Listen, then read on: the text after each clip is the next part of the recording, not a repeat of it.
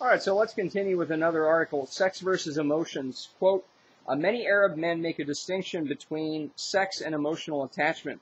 Bruce Dunn, author of an article titled Power and Sexuality in the Middle East, believes that sexual relations in the Middle East are about power. He writes, sexual relations in the Middle Eastern societies have historically articulated social hierarchies, that is, dominant and subordinate social positions, adult men on top, women, boys, and slaves below. Both dominant and subordinate and heterosexual homosexual categorizations are structures of power. So yeah, this is basically the idea that it's not gay if you're the top. Well, this is just a different way that culture has of repressing people. Whereas here, any kind of intimacy between men is looked upon as gay and effeminizing. In the Arab world and in many other parts of the world, if you're the top, then it's not gay, you're not effeminate, and it's okay. Well, both are wrong. And both are unnecessary kinds of control. Let's see. Okay, so this is a kind of longer article. I did want to read it. It is Eroticism Among Kabul's Warriors. To the best of my knowledge, no gay Westerner had infiltrated gay Afghan life. I decided I would be the one to do this. I also found that homosexuality came up easily in conversation, even with some government officials. An Afghan national who worked in a Western embassy but only wanted to be identified by his first name, Muhammad, gave me historical background on the topic. Certain Afghan tribes, he explained, especially the Uzbeks and Pashtuns, were known for male sexual behavior.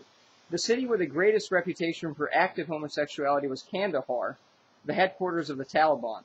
Also, a fun fact about Kandahar, it's named after Alexander the Great, who also had male lovers, so how fitting. According to Muhammad, male couples were even holding wedding ceremonies after the Taliban arrived. The Taliban tried to control it, he explained, but it was so common in Kandahar, they were able to embrace it. Apparently, traditions of homoerotic behavior have come down from ancient times in Afghanistan. These customs carry on to this day, according to Muhammad, at rural weddings where dancer boys entertain male crowds wearing anklets that make music as they move. Sometimes, he explained, they dress him like a woman. Many of the boys are available for sex. It was two parts, the dancing part and the sexual part, Muhammad said. The sexual part, no one will confess. Well, now, first of all, I'm assuming by boys they just mean pubescent adolescents or, that sort. But see, the part where the sexual part, no one will confess. I mean, yesterday we talked about how relationships, in order to have a good relationships, you have to have honesty. And if you don't have honesty, you can't really have a close relationship because then you're going to be covering stuff up. And that kind of suppression is a recipe for disaster. And it's not a surprise to see. I mean, you look at Afghanistan, it's not exactly, even if there's some same-sex sex going on in the back, it's not exactly a very progressive-sounding society. And, that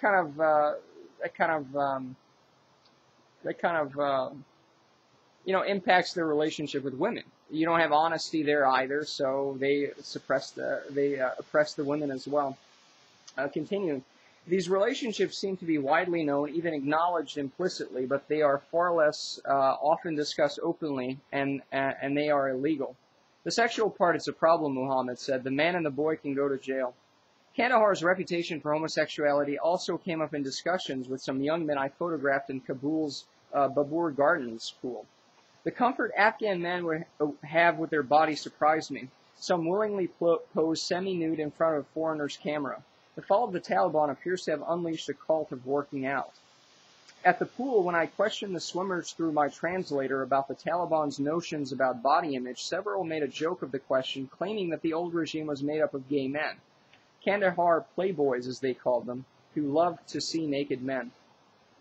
Oh yeah, another thing about, note over here, another thing about the lack of honesty and suppression. I remember an old Sopranos episode where all of the mobsters, as it turned out, were performing oral sex on their wives, but they were all ashamed of it, and it was this big secret that nobody else could know, even though everybody was in on it. Well, it's not surprised that people who are dishonest about little things like sex are going to be killing people, in the back room.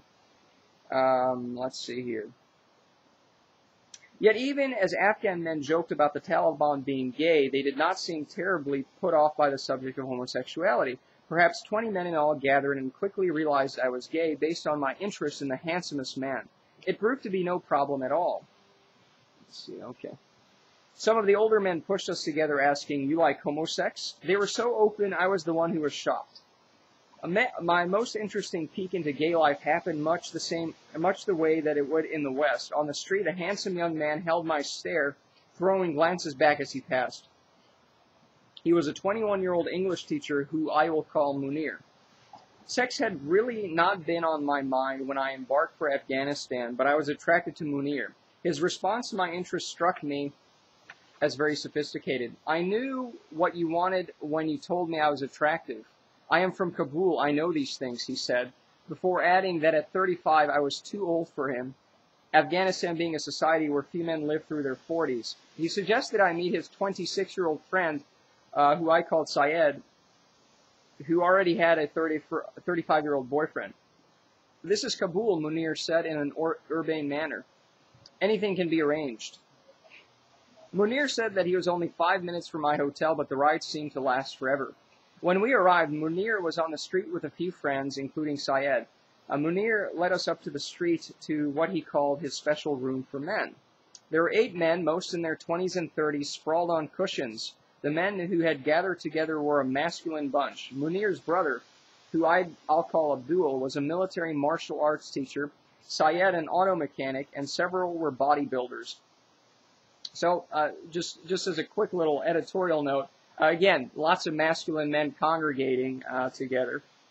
I think I'd have more of a chance of meeting Guerreros in fucking Afghanistan than in this country. But anyways, virtually all of them fought against the Taliban. They proudly showed me photos from the army, including one showing Abdul parachuting out of a helicopter.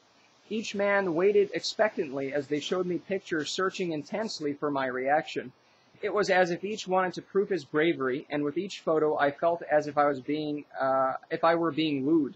Courage against the Taliban seemed to be their erotic calling card. They are also clearly interested in talking about sex. One young man asked about English slang words and offered the tip that the Afghan word milk also meant masturbation. This man was 20, married with children. I asked him how in a traditionally Islamic country he knew such things. Finally, the young man said, "When we meet a man who does not have a wife and does not have a girlfriend, we call him a sissy. What is another word for that in English?" One of the men, I'll call Ali, a brutally handsome man with wildly wavy hair, then puts his arm around me and nudged closer.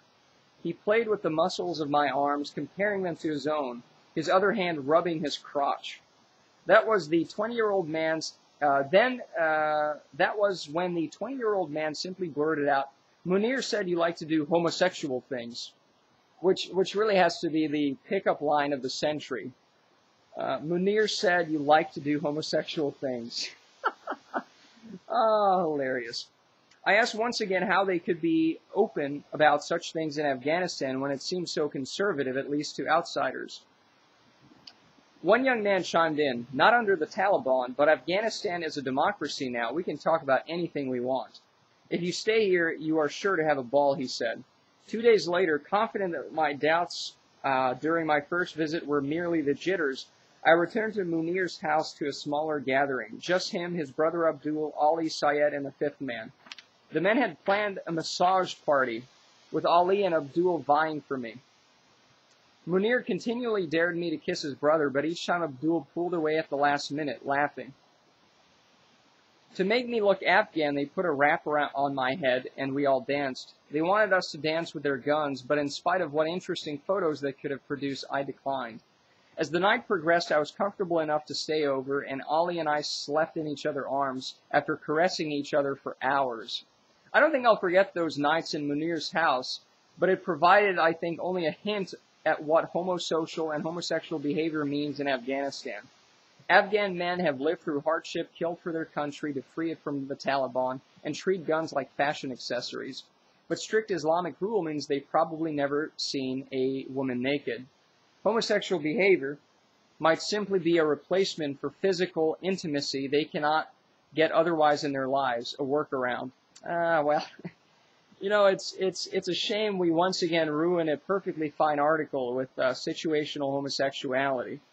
Is it really this difficult to find whores in Kabul? Really? It's.